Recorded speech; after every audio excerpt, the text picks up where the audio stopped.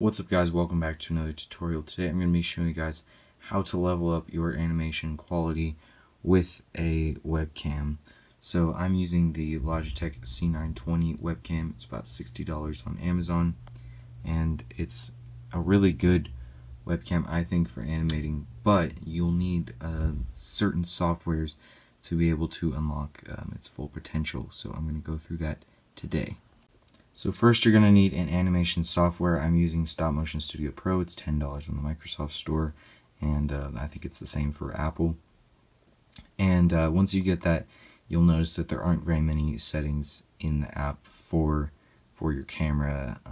There's a couple lighting settings, but like focus is really spotty and how it works. So you're going to want to have complete manual control over all that stuff, which is where Logitech comes in, which is a downloadable software. You can go to the website by looking up Logitech, obviously. Once you have that, you're going to download it for Windows or for Mac, whichever you have. And once that's installed, you're going to probably want to have it in your taskbar right here so you can access it easily while you're animating.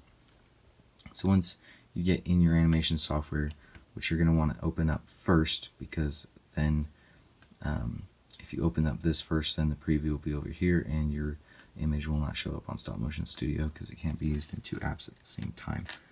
So here you can see there's all our settings. There's focus here.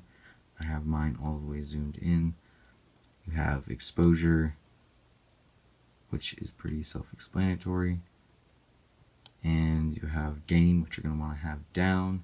Temperature, and brightness and contrast, saturation and sharpness are all down here.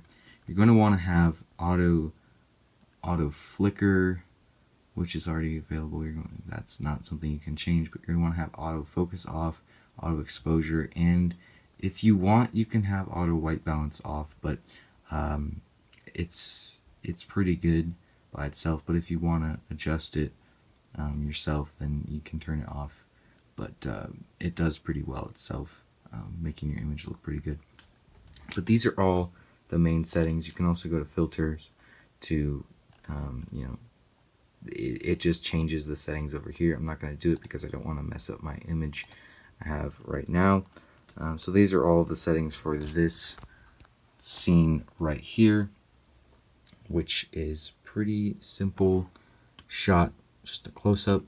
You can see have two lights back here, one over there, and one up here.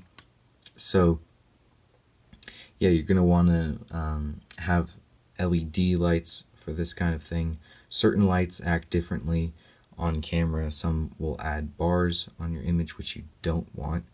But luckily these flashlights don't add that to the image when you actually take them.